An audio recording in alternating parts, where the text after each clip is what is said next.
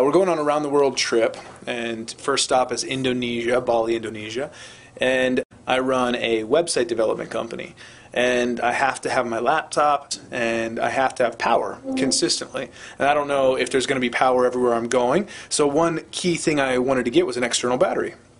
So I was looking online, and there is this external battery called HyperJuice. They also sell this $50 adapter called Magic Box, I believe is what they call it. And it takes your existing MagSafe adapter and it turns it into a Magic Box. So you can do a bunch of things with it. So anyways, I'm actually going to convert my MagSafe using the Magic Box system. Alright, well, I'm just going to get to it. Alright, let's look through the instructions. So the instructions say, using a pair of scissors, cut the Apple MacBook Power Adapter cord about 4 inches from the power adapter. Make sure that the power adapter is disconnected from the wall outlet and MacBook. That's kind of scary. Alright, here we go. Well, I don't have a tape measure. I'm pretty sure you're supposed to have one. I am a good estimator of 4 inches. Let's see. 1, 2, 3, 4. Okay. Here goes nothing.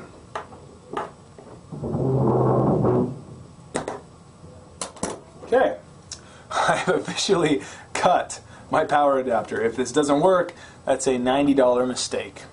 Plus a $50 mistake. I hope it works. Alright. Now we're going to use this again, the end of your MagSafe cord, so keep that aside. We're not going to use it right now, but we're using it a little bit. The instructions say, use a pin to mark 2 centimeters from the cut end. Wow, you really should have a ruler when you do this, just so you know. 2.5 centimeters make up an inch, so it's going to be a little 1/5 less than an inch. That's got to be close. I hope close cuts it. Alright. Okay. Okay, step 3. There are 4 stripping holes of varying sizes in the wire stripper. Align the largest innermost hole with 2 centimeter mark made in step 2. Squeeze the wire stripper to remove the outer cord tubing, revealing the wire strands beneath. So I go into the largest hole. See, there's different hole sizes there. I'm supposed to go to the largest hole. Let's see. Oh yeah. Alright, so line it up with the 2 centimeter mark, largest hole, and pull. Well, that was simple. So there we go. We got the connection end stripped off. Step 4. Gently move the fine wire strands aside to reveal the inner tubing. Twist the loose wire strands together into a single twisted strand.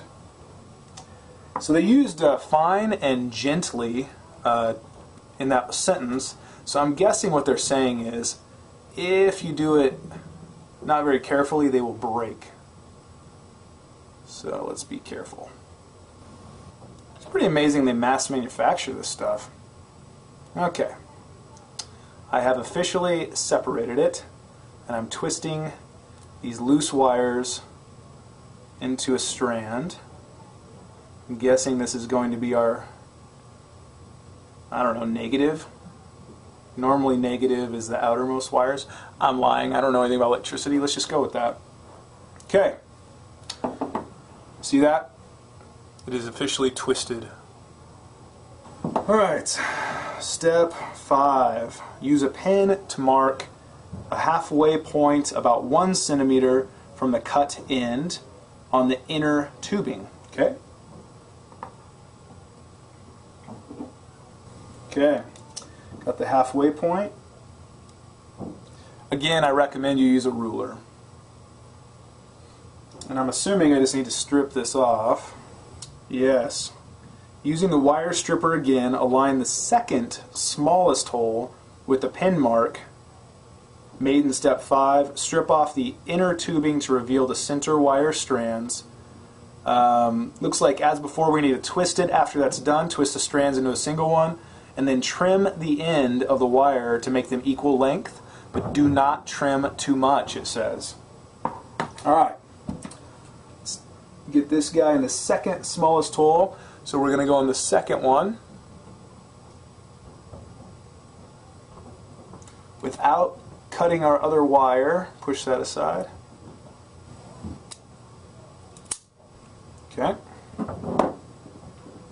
Interesting. Alright, twisting. So now I have 2 wires.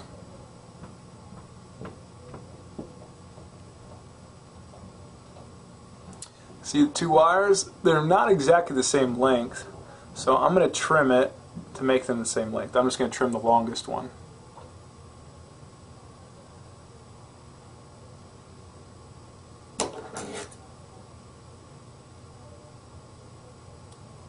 Okay. They are officially the same length. Okay. Open the cover of the big magic box, okay? The center wire should be inserted into the positive terminal on the left.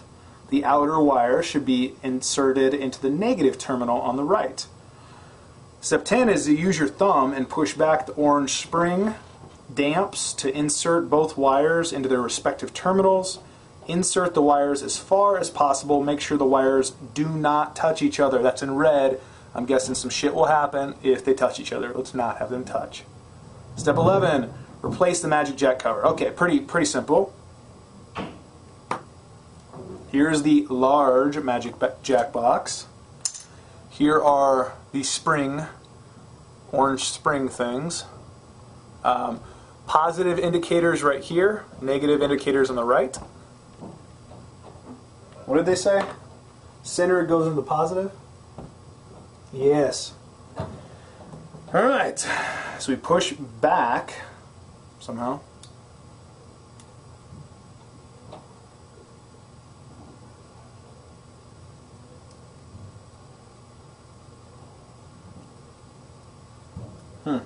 Okay.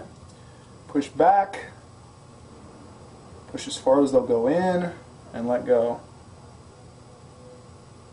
Mine seems kind of loose. I'm going to try and push it in a little further. Oh yeah. Okay, they'll go in quite a ways. Alright. Looks like they're in. Do you see that? And it's pretty tight too. I mean, like, it's hanging from it, so it's pretty secure. Now we put the cover back on. Yeah, those springs were remarkably hard to push, actually. So you know. When you put the cover back on, it's pretty basic. There's a hole there you have to line it up with. Okay. Oh.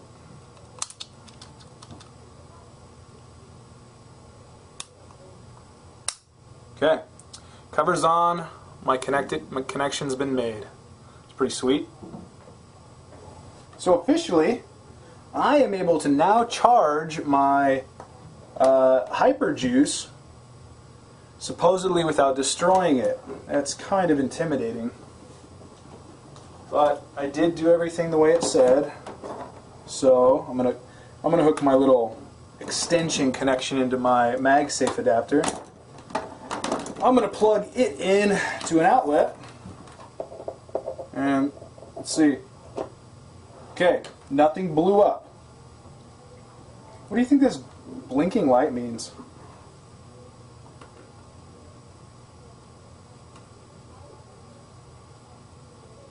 Nothing's burning. That's good. I have no idea what the blinking light means. Let's see. It says the LED light on the large Magic box will be red during charging of the HyperJuice battery and turn green when it's done charging. I don't know why it's blinking though. Should I just try it? Okay.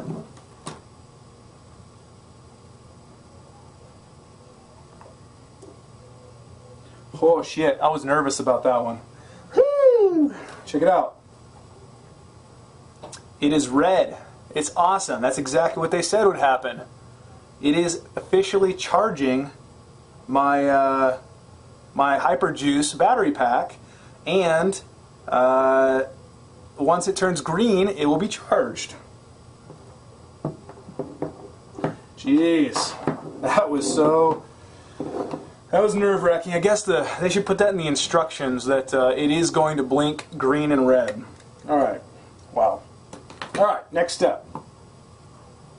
Next step is, because that's charging that. What that does for me, you probably realize, this shit right here that came with the battery pack, I no longer need. I don't need to bring on me with my trip, which is great. It saves up a lot more room. That one Apple laptop adapter will charge that, as well as charge my computer after I get the second adapter in place.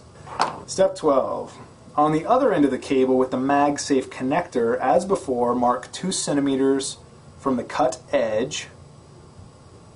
Again, use the largest innermost hole. So basically you're just repeating the steps. Twist the outer wires, mark halfway, twist, put it in, positive. Okay, you're doing exactly what you did before. But this time we're doing it to this MagSafe end where nothing else is connected. Estimating 2 centimeters. Okay, 2 centimeters have been estimated. Largest hole. Okay, it is stripped. Now I have to untwist these frail wires. Just so you know, the wires twist 2 ways. The first outermost layer of frail wires twist one way, and the inside layer twists the other way. So just don't try and twist them off all in one way or you'll get frustrated. Okay. All together. Straighten it out and twist the bad boys. I'm just twisting it super tight. Alright. Same thing as before. Halfway point. I'm just estimating. Definitely recommend using a ruler again.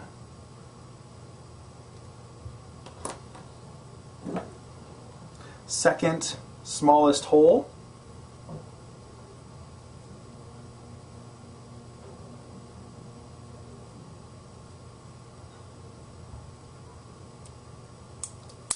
Okay. Looks shorter than the last one. I'm gonna do it a little longer. Oh shit. Well, I did it. I just crushed the wires down when I let go of the tool. Okay. Well, I saved the wires, salvaged them. Alright, let's make sure they're the same length. They are not. The negative, the outer wires are longer, like last time. Okay, I cut them, twist again, the right way. Okay, they are officially the same length on the MagSafe, if you can see that anyway. Now I take the small Magic Jack box, or I don't know why I call it Magic Jack. Isn't that that telephone company thing? I don't know. There's the orange things, they push back like this.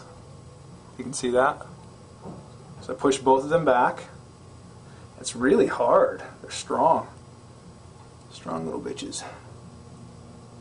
Go as far as you can, let go, and it makes a really solid connection. I'm impressed. Alright. Okay. In place.